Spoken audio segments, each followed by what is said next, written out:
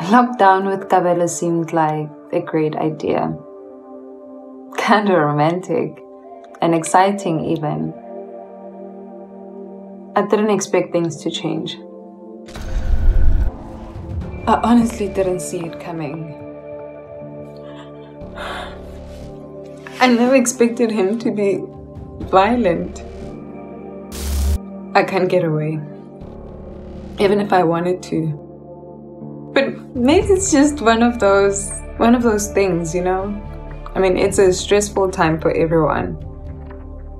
But nothing I do is enough for him. Nothing pleases him. My cooking, not what I say. And now we've run out of condoms. But we're still having sex. This is turning into a nightmare. And I can't even speak to Zamo because she's mad at me. As I can't give her money. And it looks like Daniel has his own problems. Honestly, I don't even think I want them to know what happened anymore.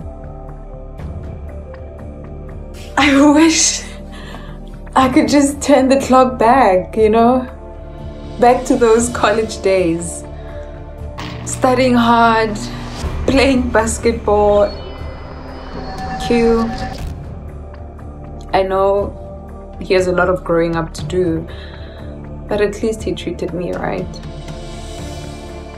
I wonder what he's doing now.